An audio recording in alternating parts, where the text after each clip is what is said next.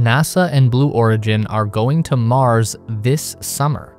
The American Space Agency and the Bezos-owned private company have confirmed that 2 satellites destined for Martian orbit will be on board the New Glenn rocket when it lifts off for the second time this year. The payload is known as ESCAPADE, short for Escape and Plasma Acceleration and Dynamics Explorers. It's a pair of identical small satellites that are each about the size of a washing machine. They were built by another commercial space company, Rocket Lab, and the instruments on board are designed by the University of California, Berkeley's Space Sciences Lab.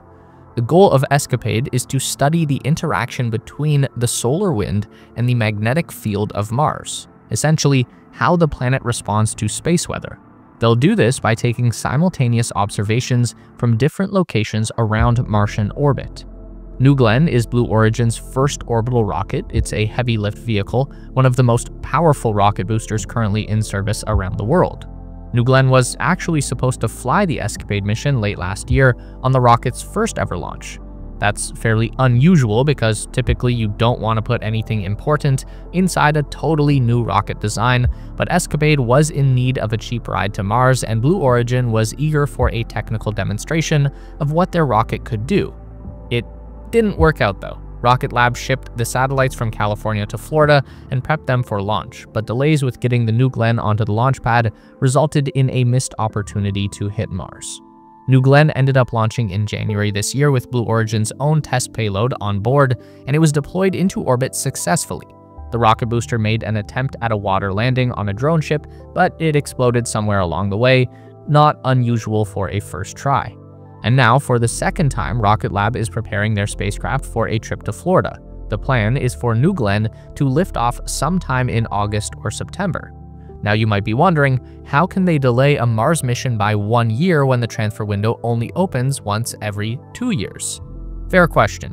What we typically aim for when flying from Earth to Mars is the Hohmann transfer window, which is the most efficient journey between the 2 planets. It's the time when we are closest in our orbit around the Sun, but that's not the only way to go to Mars. What's unique about this launch is that in comparison to the size of the payload, New Glenn is massively overpowered for this mission. Each ESCAPADE satellite weighs about 120 kilos or 250 pounds.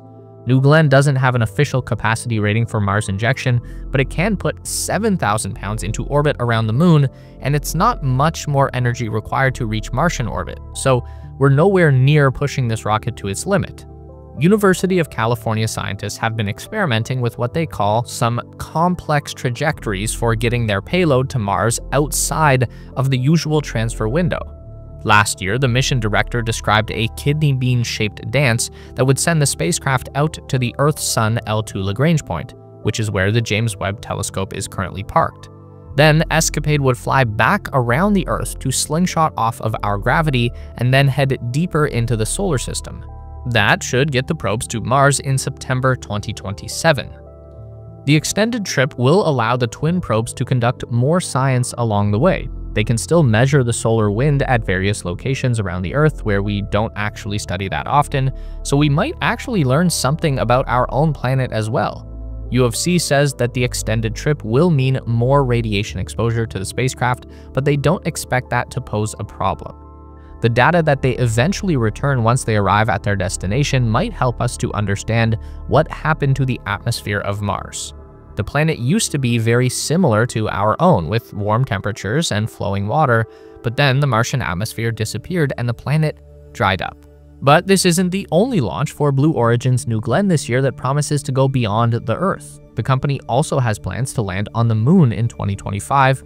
They're currently preparing the first build of their Blue Moon lander Mark 1 with a goal to fly in October or November. This would be a Pathfinder mission for their Blue Moon Mark 2, which is supposed to land people on the Moon for NASA's Artemis 5 mission. Mark 1 is a smaller cargo variant, but it would still be the largest spacecraft to reach the surface if successful. It's just a little bigger than the old Apollo lunar module. Now, how realistic is that? Well, New Glenn has demonstrated that it can get a payload into Earth orbit, which is great. Getting from there to lunar orbit is not so difficult. That's been done many times, but landing on the Moon is a real challenge no matter who you are, unless you're China apparently, but most other missions have tried to land on the Moon and failed. So if blue also fails, that doesn't necessarily mean that they suck, it just makes them par for the course, which does still kind of suck, but space is pretty hard. Anyway, if you want to talk about ambition, check this out.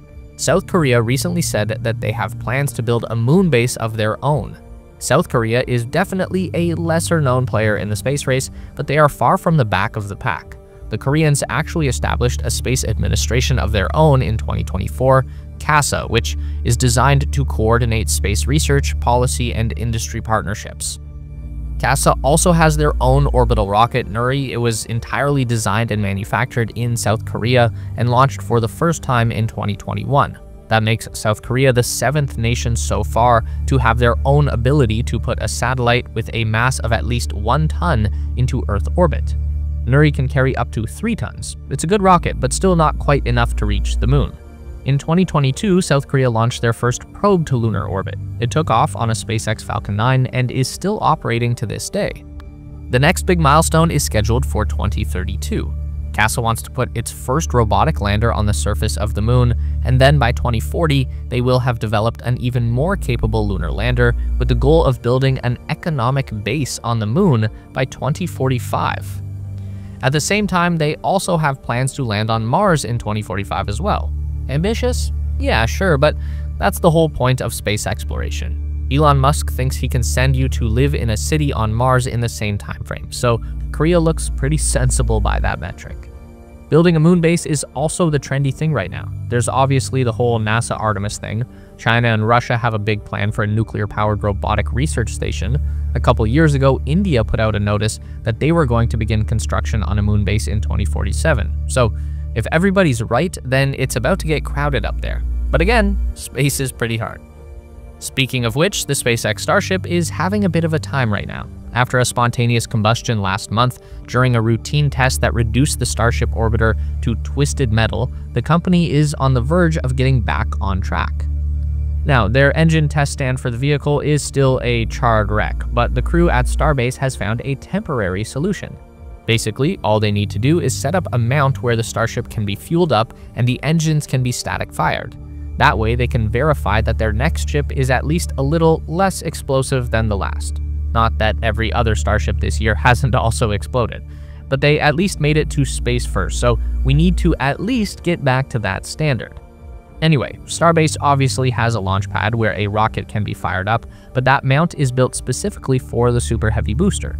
You can't just drop a Starship orbiter on top, but apparently you can make an adapter, and that's exactly what SpaceX has done. Crews have just completed a new ring structure that can go in between the ship and the launch mount to make everything fit together. That means Starship testing is back on, and if successful, that gets us pretty much back to where we were a month ago. Elon Musk is optimistic though, as always. He posted on July 14th that Starship will launch again in about 3 weeks, which is about 2 weeks from right now. Now, if we factor in Elon time, that means we might see a launch in 4 weeks. So, best to stay tuned. On that note, if you are still watching the video right now, yeah, we're breaking the fourth wall here. If you like the video, then you might consider becoming a channel member here on YouTube. And we're rolling out a new member perk to sweeten the deal. Channel members now get early exclusive access to our custom-built 3D renderings. You also get to see what we all look like in real life, and future benefits that are still undetermined but will probably be pretty cool. Either way, if you like the channel and you want to support us, this is a really great way to help us continue to make bigger, better videos for you. So be sure to check the link down below in the description and join today.